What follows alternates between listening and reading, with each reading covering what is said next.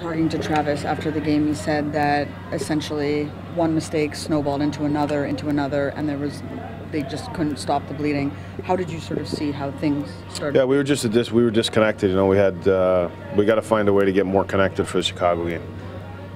A lot of the guys in the room said that they were disappointed that they didn't even give Keith a chance. Do you feel that sort of happened there tonight? As far as Keith, you mean? Yeah, Keith, this isn't about one player. This is about our team. Oh, no. I'm saying that the team did not give him a chance. Let's not talk about one guy. We didn't give ourselves a chance. Was there a thought of maybe taking Keith out despite the fact that there was... He's got to battle through it.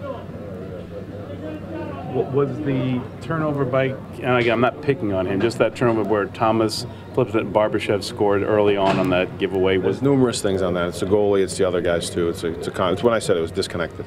And it didn't feel like it set the tone for the game, I mean, because it felt like they were dominating pretty heavily there in that first period. Did you have that same feeling? Yes. Travis just basically said it couldn't get any worse than this. How do you evaluate the game as a whole, just given by what you experienced without looking at all the film? Yeah, it wasn't very good in any facet. How do you salvage the rest of the trip?